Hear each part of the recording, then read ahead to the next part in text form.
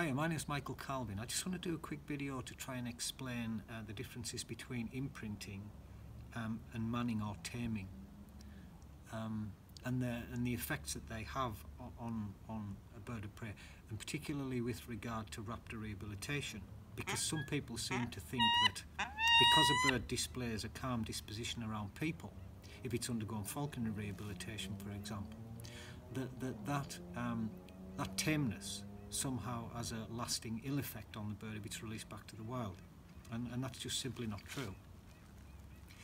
So imprinting is a totally natural phenomenon. In the wild, they imprint onto their parents, or in an aviary situation if they're being reared by the parents, they imprint onto the parents, and the function of that is so that they recognise themselves as peregrines or whatever they may be. And later in life they go on to try and breed with other peregrines and nothing else. So you can see that's got an important function. That's a natural imprint. We can also mal-imprint them, as I like to call it, because it's not natural, onto people, and we normally do that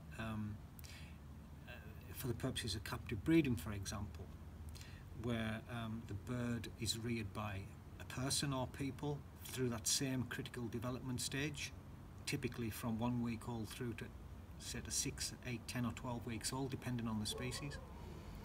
And they, by being reared by people, become imprinted onto people, and the image that they get set into their head is that of people, and they then believe they're a person, and likewise they will seek out a person to breed with. The males will voluntarily give semen, and the females will voluntarily stand for artificial insemination. So that's imprinting in a nutshell. There's a lot more to it than that. There's both natural and there's non-natural imprinting. Now, where there is non-natural imprinting onto people, clearly if those birds were to be released back to the wild, that could have an effect on them, because even though they may be able to survive in the wild environment, it's clear that they might not breed with their own kind. Some may. It's not a hard and fast rule. So I'm not going to speculate as to which species it would be more damaging for, or which individuals, but anything that might reduce the chances that it could breed in the wild should be avoided. So imprinting babies that are destined to be released back to the wild is, in my opinion, not a good idea at all. Right, so what's the difference between imprinting and manning or taming?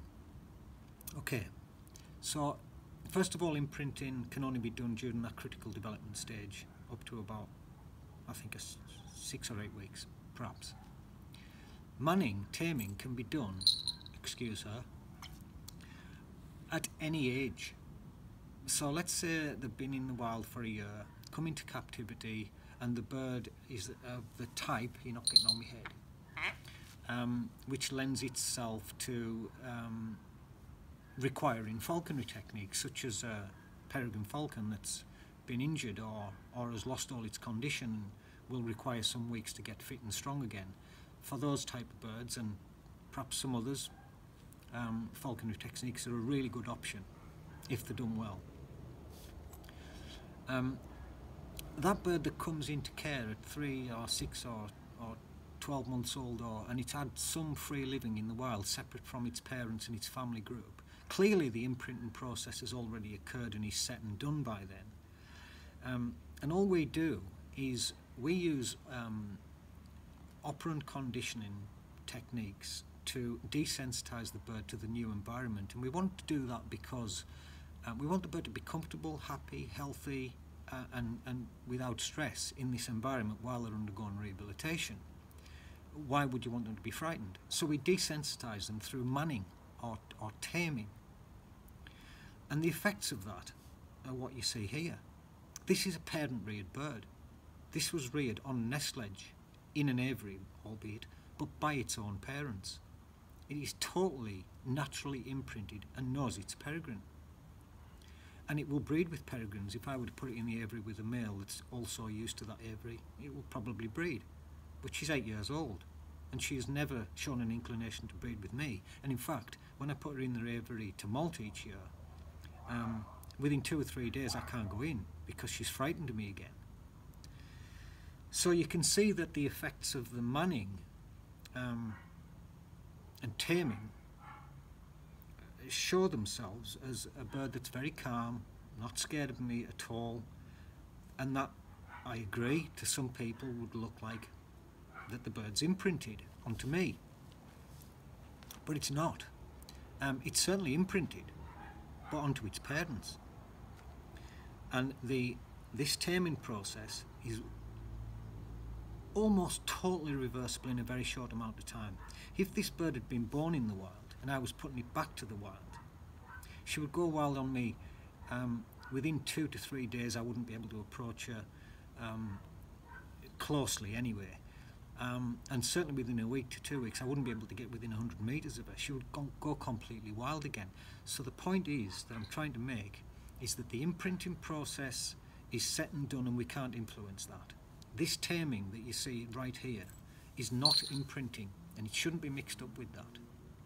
This is totally reversible. This taming would have no ill effects on this bird whatsoever if I released her back to the wild right now. She didn't come from the wild, so I'm not going to do that. So I hope that explains the difference between the two. There's an awful lot more to it. I could probably write a book on it, but I'm not going to do that. I'll try and keep this as short as possible. But there you go, very, very tame, manned bird of prey that's naturally imprinted onto peregrine falcons, and it knows it's peregrine and would have no trouble surviving in the wild and breeding with peregrines in the wild. No trouble whatsoever. Hope that explains it. Cheers. You're going to put your head in there.